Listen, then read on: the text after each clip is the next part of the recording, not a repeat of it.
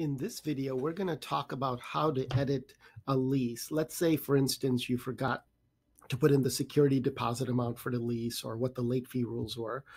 Let's say we did that for Jill Jones. All we would do is open up this row and we would edit the lease, and we'd just say, I want to edit the original lease.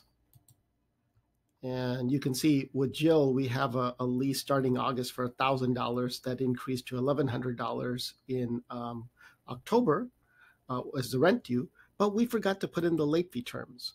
So let's say we're giving her a 5-day grace period and we're charging her a flat $100 late fee. So we have to put in this rule here so that when we create a late fee for Jill, we know what the terms are. Also, let's say we forgot the security deposit amount. Let's say it's $1,000 and we've already collected the money, we can put that in as well.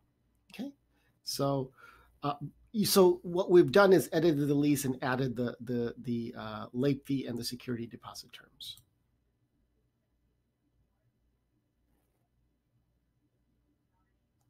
So you will, this will show you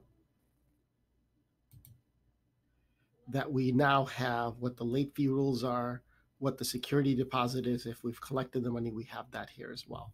So all of that is recorded for us now.